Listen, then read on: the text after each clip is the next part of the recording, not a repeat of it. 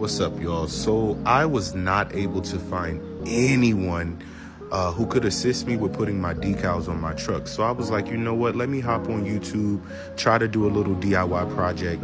And this is as far as I got. As you can see, they're sitting on my other car.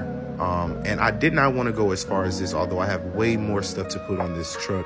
I just wanted to play it safe and not ruin it. So I'm going to come back at a later time. I wanted to give you guys a little tour of the inside, minus the stuff on the floor. This is what it looks like. Those are the two generators, the drink and the slushy machine that's in the middle.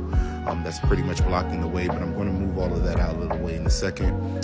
This is the oven. A lot of this stuff still has not been connected because I just kind of put the truck in the lot. It's been sitting there for about a week and a half now. So I wanted to take today and get out there and get some of this stuff put together and put it in its place for the most part. This was the hardest part. This shit right here was so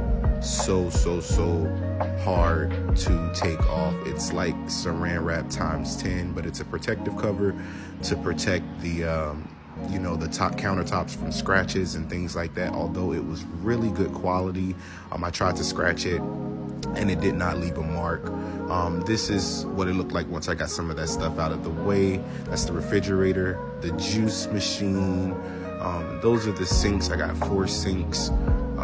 That's the salad bar that has a refrigerator.